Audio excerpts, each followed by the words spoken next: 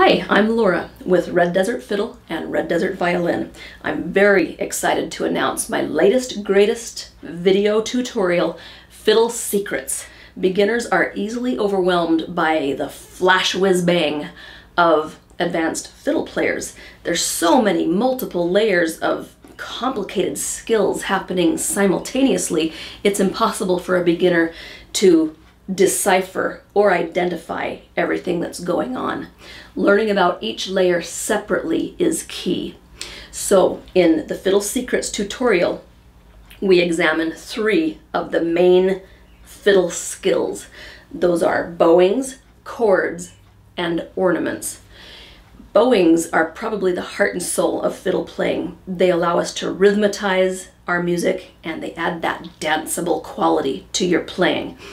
In this course, we will learn the 4 most common bowing patterns: the Nashville Shuffle, the Georgia Shuffle, Cinco Shuffle, and the Hokum bowing.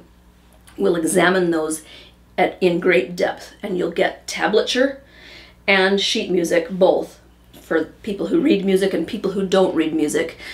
To help you to internalize these, I'll give you exercises, we'll plug them into scales, and finally into a simple fiddle tune. Not only that, but I will teach you certain common derivatives of these fiddle bowings, because often you'll be listening to a fiddle tune and you'll be thinking, wow, what is that bowing that they're doing? It's not this, this, or that. You'll realize, oh, it's just a variation on the Nashville Shuffle. So you'll more easily be able to identify what your favorite fiddlers are doing so that you can imitate and emulate them. Chords are what allow us to be great rhythm players. We can support the other people in our band who might be taking a solo. We can play backup. Chords also elevate our playing from beginning to intermediate and advanced. In this Fiddle Secrets course, I will teach you how to read a chord chart. I will show you all of the various configurations of chords on your fiddle fingerboard. You will get downloadable graphics of your fiddle fingerboard and all the various possibilities and combinations of the simple chords that we use in fiddle playing. By the time you're through this course, you'll have a huge chord vocabulary to choose from. Ornaments are what make a simple fiddle tune sound incredibly complex. Years ago, before I even started to learn to fiddle, I loved the fiddle tune from the movie The Last of the Mohicans, and I decided I was going to learn it. It sounded like it was all in first position. It couldn't be that hard. I sat down and started listening to it and figuring it out, and I was overwhelmed in 5 minutes. So much was going on. I gave up.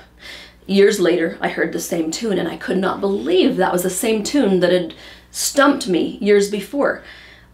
I could easily identify all the ornaments that were decorating this simple melody. That's a cut, that's a roll, another roll, a short roll, fat, and I had it learned in 5 minutes. It was just a simple melody with tons of ornaments on it. Ornaments make Irish music sound Irish. Ornaments are, unfortunately, very complicated, unnecessarily complicated, and that's because they're non-standardized in the fiddle world, and they vary from player to player, from country to country, from county to county.